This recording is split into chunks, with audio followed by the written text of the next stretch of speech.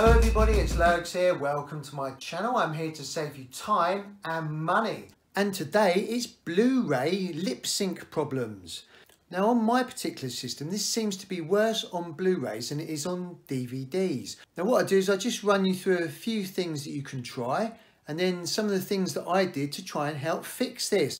Because it's really annoying when your voice doesn't match up with what you're saying. Here is a quick diagram of what you might have set up. Now you might have a very basic setup, which is your Blu-ray connected directly to your TV with an HDMI lead, which is doing video and audio, and you're listening to the audio through your TV speakers. If you've got a lip sync issue playing a Blu-ray in this setup, then you could try a new HDMI lead, or you can try changing the settings on your TV. So let's do that first. And there's a link above now about how to clean the inside of your thermos flask the easy way. What you need to do is take your TV remote control and get into the settings menu and go to the picture settings. Now at the moment the picture mode is standard. Now what you want to do is, if you've got it on your TV, go to game mode. Now setting the TV to game mode makes the refresh rate the highest it will go. So this means that any lip sync problems might be cured. Try that first and see if that fixes your problem. As you can see here, I've got an Ultra HD Blu-ray player which actually plays 4K discs, so Blu-rays shouldn't be a problem. And I do like to watch my movies, and the greatest movie of all time is of course Point Break.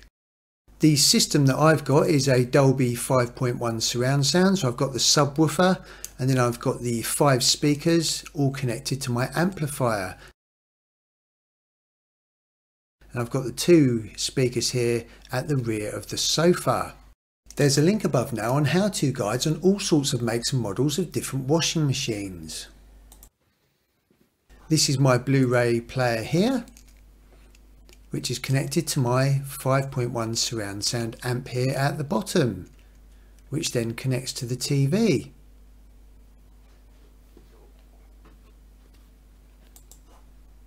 And there's a link above now about how to check car fuses without having to remove them using a multimeter. And this was how my system was set up when I was having the lip sync issues.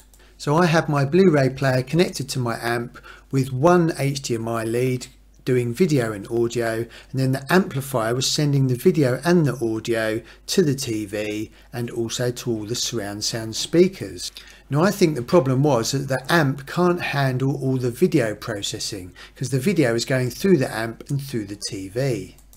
What I'll do now is I'll just show you what I've done for my new setup. So here's my Blu-ray player here. If I just spin this around and just show you the cabling at the back. Whilst I'm doing this, there's a link above now about how to clean your UPVC window frames so they stay clean. This is the back of my Blu-ray player. As you can see here, I've got 2 HDMI leads coming out of the back of here. One which is video and audio out, and one which is just audio out. Now what I've done with my new setup is I've got the audio out going directly into the back of the amplifier, so that just does the sound. So literally just the sound going into the amp, which is my 5.1 surround sound. And then the other lead, which is the video and audio HDMI out, that is plugged directly into the telly, and I'll show you this in a diagram in a few moments. So this is taking video and audio to the TV, but obviously when you're watching a Blu-ray movie, you have the TV on mute. So you only have the surround sound coming out through your amplifier. And I'll just show you this in a diagram, just so it's a bit easier to understand. So I've got audio only HDMI going into the amp, and then I've got the video and the audio going to the TV, but with the TV muted. Now I think the problem was with my old system was because I was putting video and audio through the amp, and I think the video coming through the amp and going out to the telly was causing the lip sync problems because it just couldn't process it fast enough, even though it's a pretty modern amp.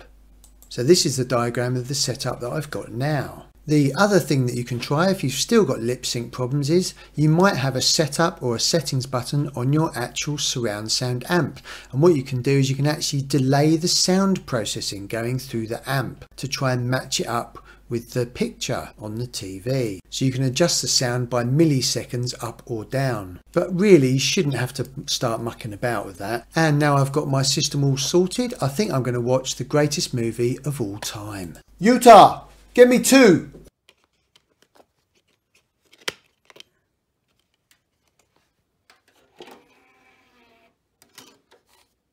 Vaya con Dios. If you've got any questions regarding Blu-ray lip sync issues or any questions about this video, then I'll be happy to help. Just ask down below in the comments section. If you'd like more how-tos on how to save you time and money, then please press the subscribe button down here. I really do appreciate you visiting my channel, everyone. If you'd like to select any other useful videos around here, that would be really cool. And be sure to hit that bell notification tab. Time for a lovely cup of tea. Oh.